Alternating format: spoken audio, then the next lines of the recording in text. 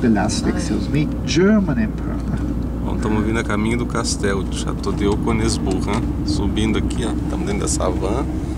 So it is not the only castle you can see on these hills. Altogether, we're more or less 400 medieval castles built between the 12th century, like this castle too. At first it was built in the 12th century, therefore built between the 12th century and the 15th century.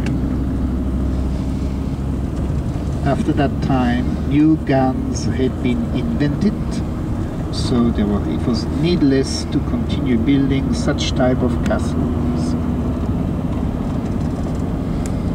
Donc il n'y avait jamais d'empereur ni de roi dans ce château-là. C'est une forteresse pour l'utilisation militaire. Donc ce n'était pas le seul château. Nous avons environ 400 châteaux sur les Vosges qui formaient un peu la frontière entre le Saint-Empire romain germanique, dont faisait partie l'Alsace, et bien sûr les autres parties futures françaises sur l'ouest.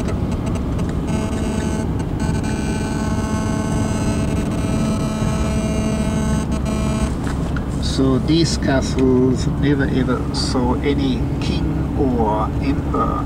These castles were for military use only. Let's say they were big or small fortresses.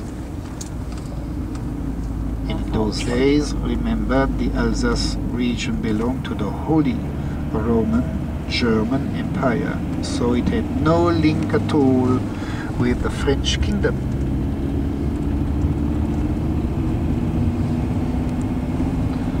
So I remind you, Colmar is located at 200 meters